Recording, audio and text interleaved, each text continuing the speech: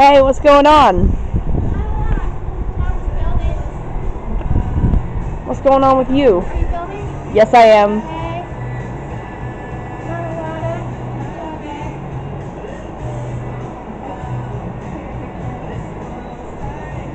What's Tom building? He is? Yeah. So is this the plane that actually made an appearance the year before in Aero States at one of the Aero States events the year before in 2022? Yes. That was the plane that made the appearance, right? In the calendar? Are you talking about that plane? In the calendar? Yes, that float plane. Yeah, it's a seaplane. So the seaplane actually made an appearance at an Aero States event, right? Yes. So how often is the seaplane going to make appearances at Aero States events? How often? Well, we don't have very many events, so probably all of them. So what are the typical events the seaplane usually makes an appearance at? Well, we only went to one runway gumbo, and we went to your party as a static display. It was number 18. Yeah, oh, that's right, your 18th birthday. Yes. And that's it. So do you think the seaplane's going to make an appearance at an Aero States event in 2024? Maybe if you turn 20. Since 20, I believe, is a milestone birthday, so a lot of people say it is, right? It is. So typically it's the numbers that end in 5 or 0, right? Yes. And 21 is a milestone birthday. Well, why? Why? You tell me. Is it you're legal to drink? Ta-da! So the reason for, so you know it's actually kind of uncommon for a milestone birthday, the number to end in a the least common numbers for an age to end in, like, for milestone birthdays. The numbers the least the numbers that end in the least common usually are the numbers that end in 1, 2, 3, 6, 7, 8, and 9. Oh. But the numbers that are the most common are the numbers that end in 5 or 0. Yes. But 18 was a big age. Well, that's the year you graduated. Yep. Well, 13 has more than one reason. Besides becoming a teenager, it means you're old enough to drive a boat. At 13? Yes, at 13, yes. Ah, I didn't know that. 14 is a golf cart and a jet ski. 15 is a motorcycle. 16 is a car or a pickup truck or even an airplane. 17, I think, is an agricultural tractor. I think that's what 17 is. Not sure if I can think of anything for 18. You know, you can drive all those a lot younger. You just can't have a license. Well, but 16 is also a side-by-side. Which you have. Yes, but that side-by-side it's lower to the ground compared, but it's made by the same manufacturer as my mom's, but mine's a different model and it's a smaller size. And yours is made for sport. Right, but and I believe, and it's the easiest, and I thought it was the easiest for me to handle. Possibly the easiest for me to handle, just a good place to start. Oh, you got them both. Yep. Champer and Ninden. Oh. Did you do you have to patch him up? You mean sew up his tail? Yeah. That's on the list to do. Yeah. What else are you doing today? I actually am going to sewing today. To make which one? I bet you know already. I can guess. Bendigo? Yes, Bendigo. It's Bendigo. I know, I say Bendigo. What'd you say? Bendigo. Bendigo. So Marcy, what would you do if you were in the Willits house and you actually heard a Num Tum #1 doll go off actually saying this? Num Tum #1, Bendigo! What would you do? What would I do? If you heard that in the Willits house? I'd be like, where's your Num Tum, baby? And ask you where it is. Hope this is not a copyrighted song. No, not really. It's only a little famous. Are you going to put it on your YouTube channel? Yes, I am. There you go. Okay. No So what? more filming. So Marcy, Marcy, what would you do if you actually were at the Willits house? And you So Marcy, who do you think you actually would buy a Num Tum doll that resembles an infant as a gift? Who would you buy it as a gift for in Aero states? You. And Maybe you. yes, it would be me. Only you. Or myself. Well, but it was a Num Tum doll that resembled an infant, and it came with a bottle. Oh. Who would you buy it for? You. And then you would have to get a little Build-A-Bear thing to say baby noises.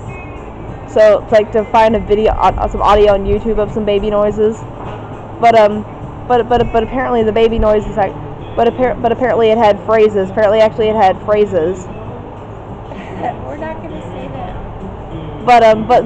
But they were clean phrases. Oh, okay. Like, I love you. It said, "I love you, mommy." I love you, mommy. Or, pick me off of dirt. But Pick me out of the dirt because Scammy threw me. but apparently that typically it would say things like, "Will you feed me?" Oh, well. and saying that it's hungry. Okay. And saying that it wants to be rocked to sleep. Those are all the things I say. Typically that applies with a Num Tum doll that resembles an infant. So what do you think? What do you think Scampy would do if he actually heard the doll actually say, "Will you rock me to sleep?" Chuck it. He'd go 1, 2, 3. Do you think he would throw it out of the house? And go fetch. Go fetch Carly. Is what he'd say.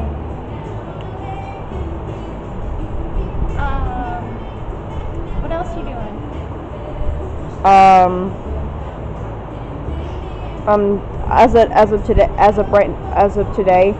As of right now, I actually am headed to sewing. Oh yeah, that's right. And possibly I'm also going to be getting the mail too. You have the key? Sure do. Is it on your side-by-side? It is. Are you expecting anything? I think I'm expecting some postage stamps. Some forever for when I ship U.S. The pretty ones? Do you order them because they're pretty? I believe the ones that I really like. The ones I really like. I actually like the cat and dog ones. Have you ever seen those? Yes. You've seen them on my letters, right? Yeah.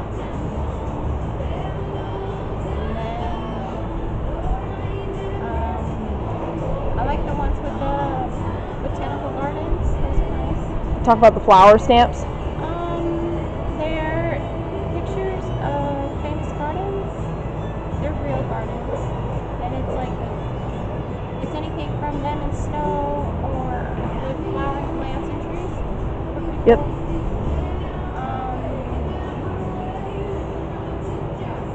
So Marcy, what would you do if I actually brought? So Marcy, what would you do if Scampy actually heard his little sisters his little sister I believe was playing. His little sister I believe got a Num Tum doll that resembled an infant for her 20th birthday, and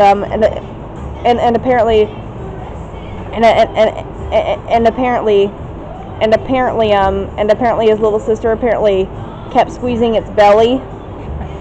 Well, that's wishful thinking, but And apparently it actually said things like their name and their num-tum number.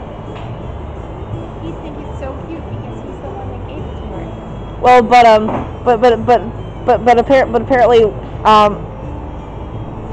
apparently his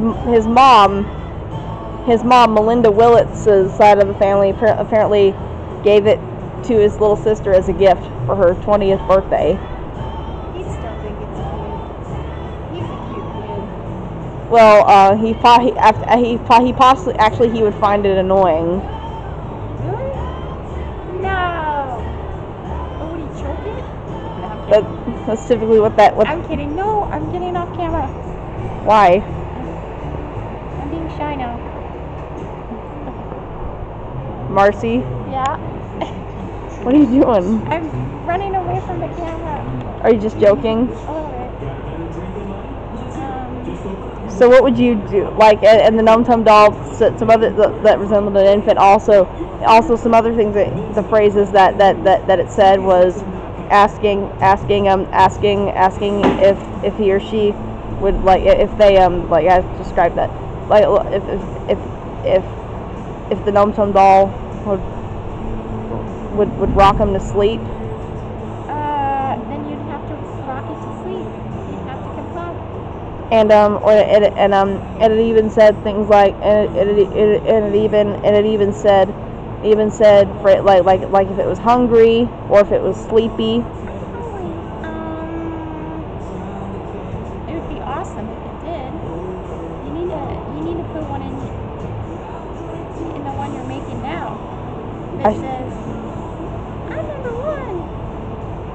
Please rock me to sleep." And what do you think Scampy would do if he heard that in the Willits house? He'd go. He'd seek it out. He'd be like, He's like little sisters. He's like younger siblings. "Yup." He'd be hilarious. And do you think he would What do you think he would do? Would he think it was good or if it was bad? He would think it's bad. Oh. And would he find it and chuck it, or would he just find it and hide it from you? He possibly. Do you think he would destroy it? No, that's mean. I think he'd throw it and make you go find it. That's less mean, right? That is. So I was wondering if you ever seen so Marcy, what would you do if you actually saw a Num Tum an advertisement on your TV actually for a Num Tum doll that resembled an infant? What would you do if you saw a commercial like that on your TV? I'd buy